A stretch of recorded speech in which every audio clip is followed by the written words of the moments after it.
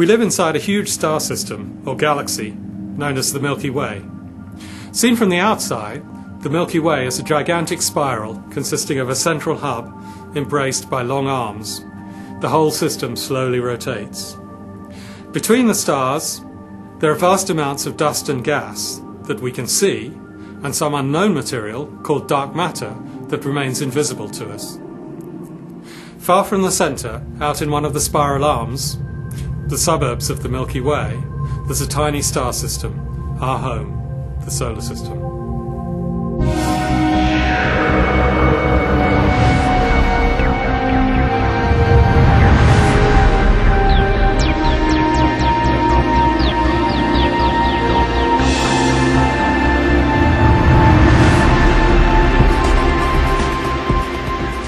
When we look up on a clear night, we can see about 5,000 of the closest stars.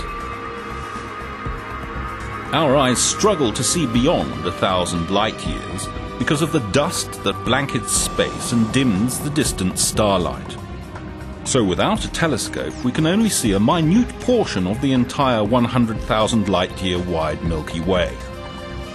For the Milky Way contains several 100 billion stars, many like our own Sun, although several 100,000 million is an almost unfathomable number. It is only the beginning. Astronomers believe there are more than 100 billion galaxies in the universe. How many stars would that be?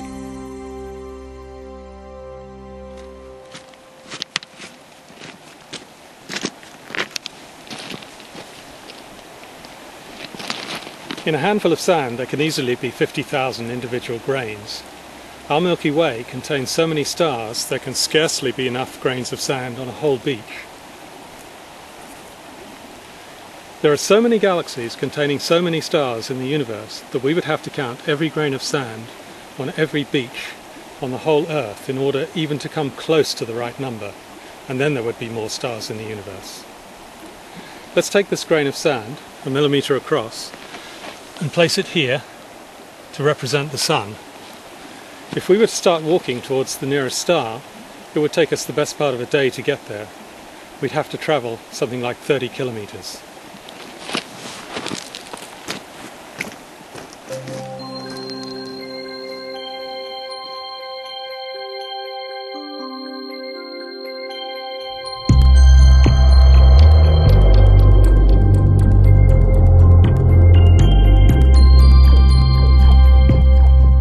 So galaxies are mostly large collections of emptiness.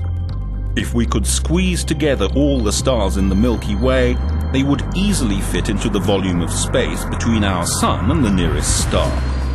In fact, to completely fill that volume, we would have to pack in all the stars from all the galaxies in the entire universe.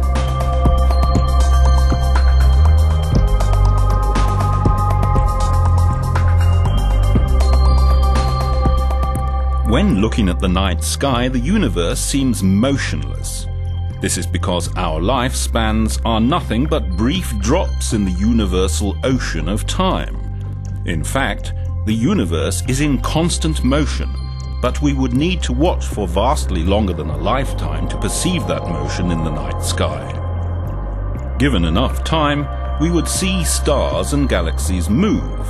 Stars orbit the center of the Milky Way, and galaxies are pulled together by each other's gravity. Sometimes they even collide. Hubble has observed numerous galaxies crashing together.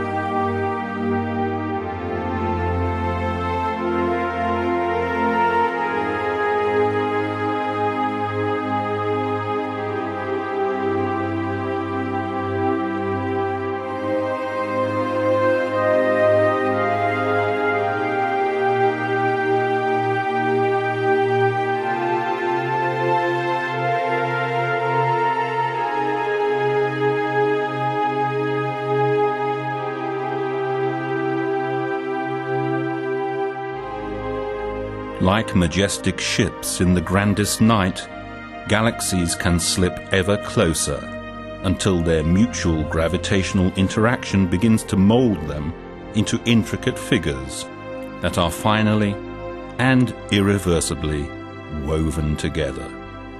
It is an immense cosmic dance, choreographed by gravity.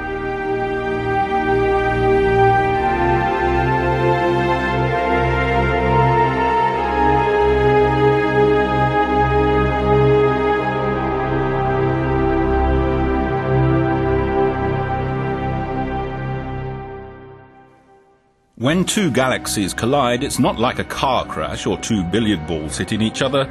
It is more like interlocking your fingers. Most of the stars in the galaxy will pass unharmed through the collision.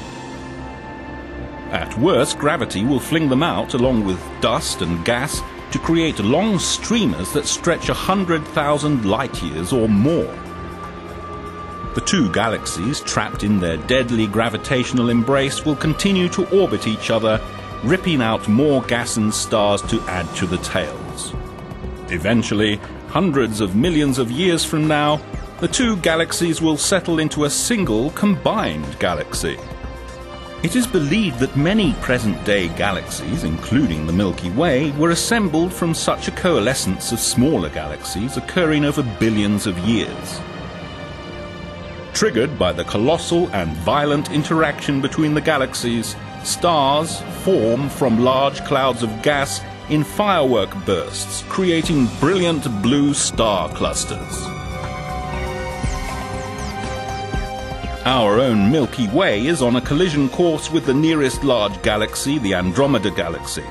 They are approaching each other at almost 500,000 kilometers per hour, and in 3 billion years will collide head-on. The direct collision will lead to a magnificent merger between the two galaxies, during which the Milky Way will no longer be the spiral galaxy we are familiar with. Instead, it will evolve into a huge elliptical galaxy containing all of its own stars and all of those of the Andromeda Galaxy too. Seen from the Earth, the collision will look something like this. Although this will not happen for a very long time, there are other dark forces of nature in play everywhere around us, even as we speak.